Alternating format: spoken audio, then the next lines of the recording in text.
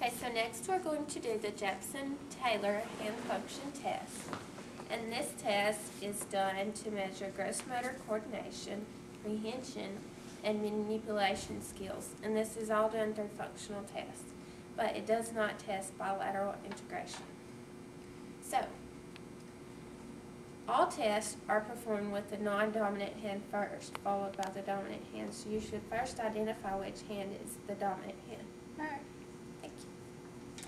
This test manual actually gives you first instructions of how to set it up, and then instructions to give the client. So the first test is writing. So we'll give the client a ballpoint pen and a clipboard with 4 sheets of white paper attached. And then we have cards that have sentences on them, and the client is supposed to copy them, which we will give instructions. We will first start with the non-dominant hand. So you will need to write with your left hand. Okay. So do you wear glasses for reading? No. Okay. So take this pen in your hand and arrange everything so that it is comfortable for you to write with your left hand. On the other side of this card is a sentence. When I turn this card over and say go, write the sentence as quickly and clearly as you can using your left hand. Write, do not print. Do you understand? Yes. So write in cursive. Yes. And you will time how fast they are able to complete this activity. Okay. Ready? Mm-hmm. Go.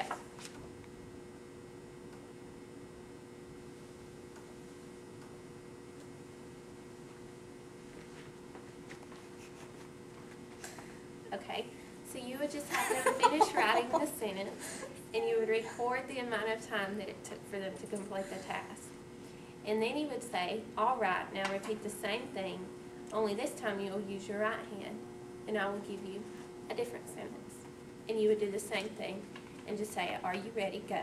And you would turn over the card, and you would time how fast they're able to write the sentence with their right hand. Okay, for the next task, it is called simulated page turning, and you take 5 index cards and place them in a horizontal row 2 inches apart on the table in front of the subject.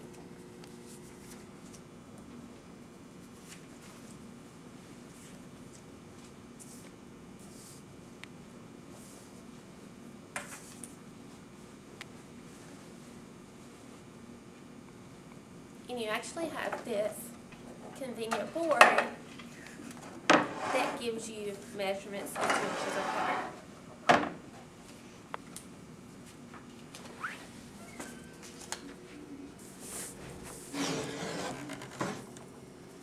Okay.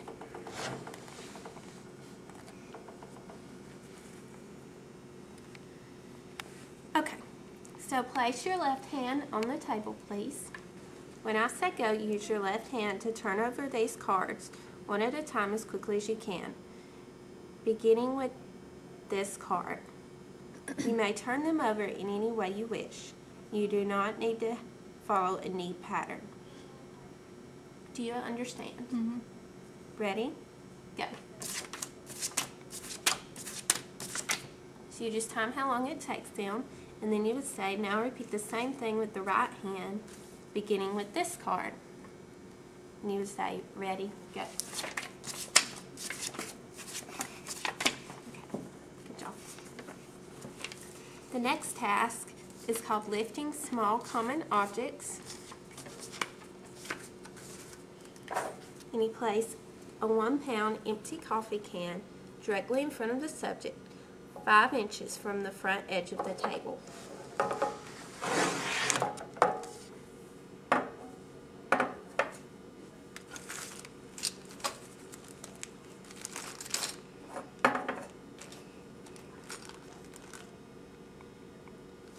Okay. You will place 2 1-inch paper clips oriented vertically, 2 regular sized bottle caps,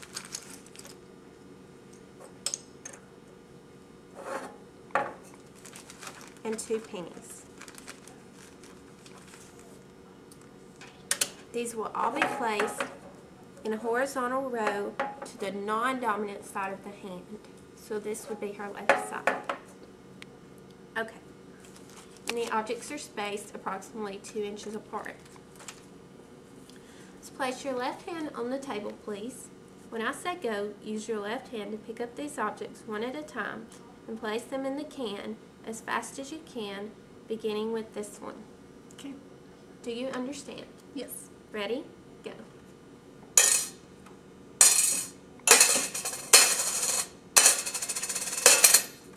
Okay. And for the dominant hand, you would set up the materials in the same way, except you would do it the opposite as you had before.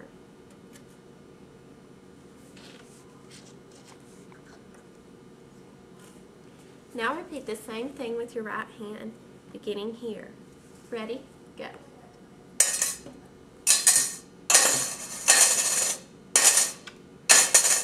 And with both of these trials, you would just time how fast it took the client to complete the activity.